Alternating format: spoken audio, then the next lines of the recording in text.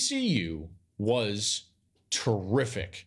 I think all year long we have underestimated two things for TCU, their toughness and their speed. And I think both of those showed up in the Fiesta Bowl, their toughness and their speed. They did not shy away from any moment whatsoever.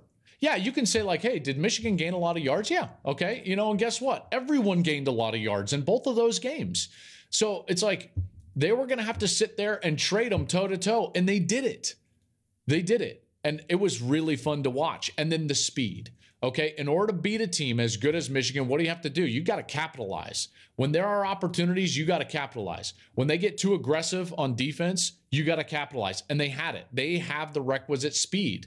All right, that's why people saying like, oh, Georgia's going to just run them out of the building. Yeah, they might. They might. I think TCU is way better than we still give them credit for.